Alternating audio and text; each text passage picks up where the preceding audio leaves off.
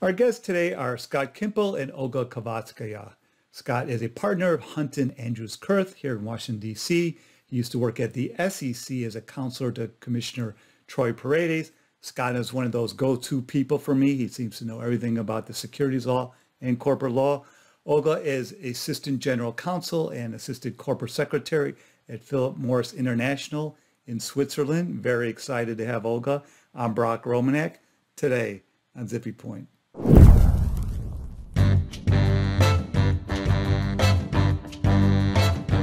So can you talk to us, Scott, about the SEC's 2020 interpretive release? What types of disclosures is the SEC trying to elicit now?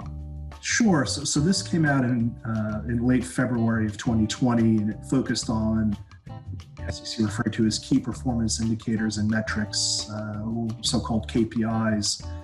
Just a few weeks later, the whole country shut down due to coronavirus. So the release may not have received the kind of attention the commission hoped for, and they quickly had to pivot and deal with more pressing matters. But briefly, KPIs are the key variables and other factors. They can be quantitative or qualitative that are both peculiar to and necessary for an understanding of a particular company. The guidance provides some examples. Oddly enough, they're buried in a footnote. It's footnote 11 if you want to look it up. And they include things like same-store sales, sales per square foot, total subscribers, number of memberships, energy used.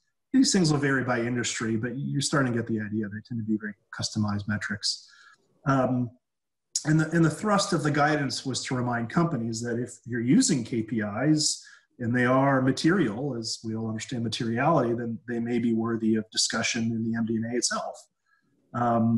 If you're going to discuss them in MD&A, the guidance goes on to say that the SEC would expect a clear definition of the metric, an explanation of why a company thinks it is important to investors, and a description of how management uses it to measure performance.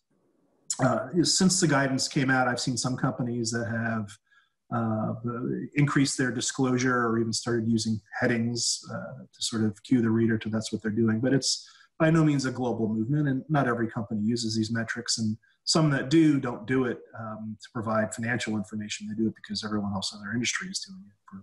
For example, it's hard for a retailer not to report on same-store sales. It's kind of expected. This is an area the SEC has monitored some. Again, I think because of coronavirus, they've been giving companies a little bit more room, but there have been some comment letters. One of the early ones went to News Corp. That got a lot of attention when it came out in the spring of 20. Basically, the staff said, hey, we've been listening to your earnings calls.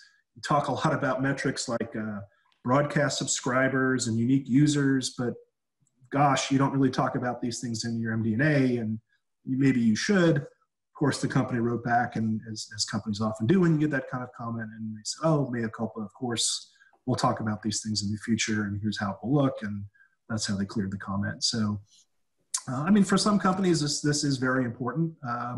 For others, not so much. Like anything in the securities laws, it's very, very dependent on what your industry does and what your unique circumstances are.